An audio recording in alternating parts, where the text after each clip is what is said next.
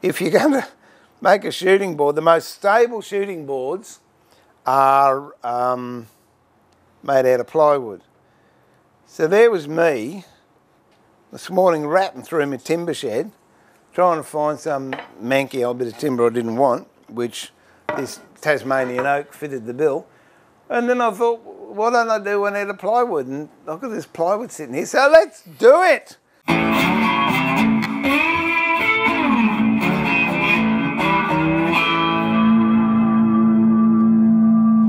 If you look up donkey's ear on Google, and it'll show you just, there's some incredible ones that people have made. Some of them have ramps that wide and some are like that, and some actually have 2 apertures that you put your timber through and then you wedge it, and then it's just too complex.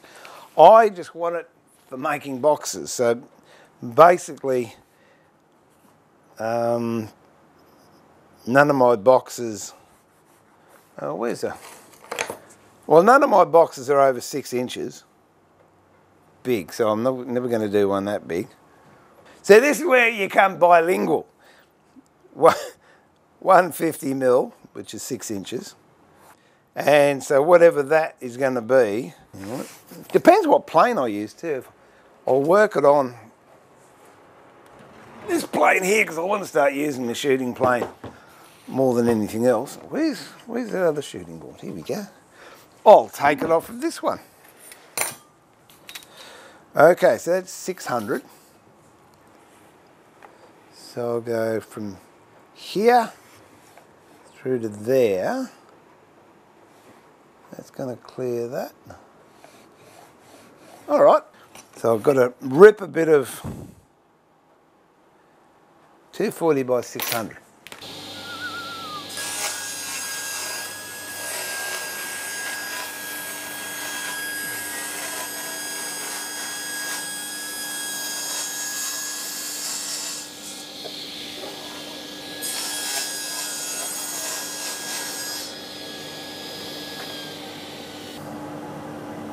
There you go, we might do that. Oh, I've changed the design again. What I'm going to do, I'm going to make one with a ramp in it. If I'm doing this all the time in the same spot, I'm not using the rest of this blade, I'm just using this bit. Whereas if I have it ramped, when I go down, so planing like that, I'm actually got a shearing action going and I'm using more of the blade. So we'll whack a ramp on this one. That's it. I like the way my brain works when it works. So we'll have a ramp going down that way. No, we'll have this in the same plane, but we'll make this a ramp. Done. All right, now, how are we going to do it? I don't know. I really have no idea. It doesn't have to be any specific angle. I guess we're just playing.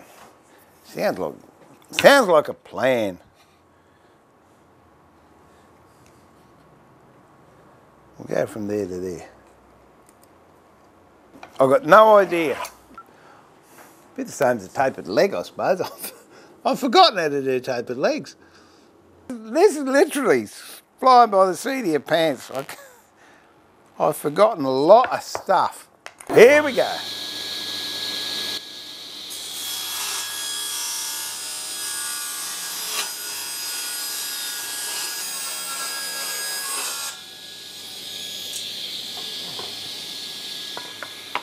Well, it's not quite what I wanted, but the theory's there.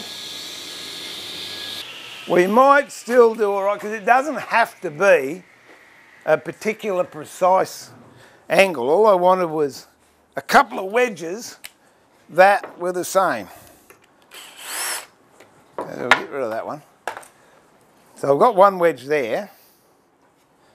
So this other one, let's see.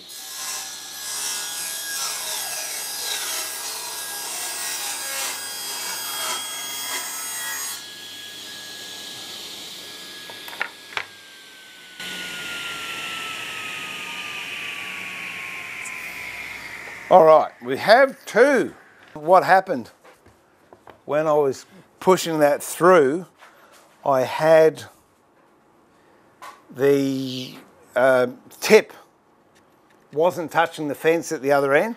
So I had the block down here and I was focused on making sure that block was right, but the tip moved away. So we have a slight variation and we'll just plane them flat. You can hear that hit and miss.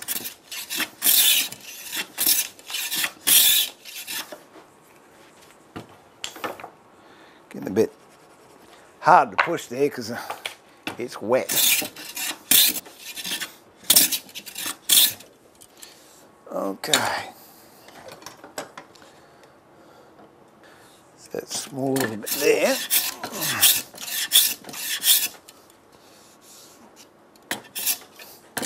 And I think we've had a win. Look at that. 2 identical ramps. Good stuff. So we'll put them there. Oh. I'm excited now. I've never tried one of these before. Now what I want to do is actually make the ramp, and then we can work out the distances from that. Possibly I should have made the ramp first, but it doesn't matter. I won't use hide glue for this, I'll use PVA because it glues quicker. So that goes there, that goes there. That goes there. Okay, so let's glue that up. Quick drying stuff.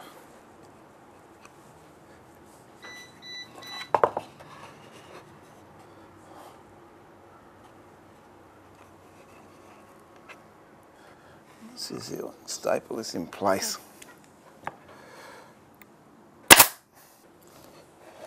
And when that's dried,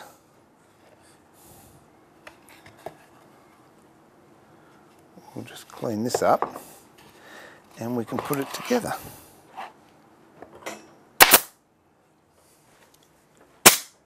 See, I do use modern tools sometimes. It's very nice to have them there for holding things in place. That may be as far as we can go, I think. Put that on there and I'll have a rail running up there, which is going to be nice. So what we want is a piece 180 wide, like that. We can put the ramp on, and then this will mount on top of the ramp. And I reckon we're going to be using, yeah, look at that. I don't know if you can see that, but wherever I position this, I might put it there, I'm about halfway through the blade, and then when I come down to the end, I'm about 3/4 through the blade. So I'm using a lot more of the blade than I would normally. Now that should sit there. Oh, look at that. I'm starting to get excited. And then this can sit there like that. And then I'll put a fence down the side here. And there we go. Just got to wait for this to set. And that can be up there, and I'll put a fence on there. And we will be ready to rock and roll. I think we've just got to wait for the glue to dry.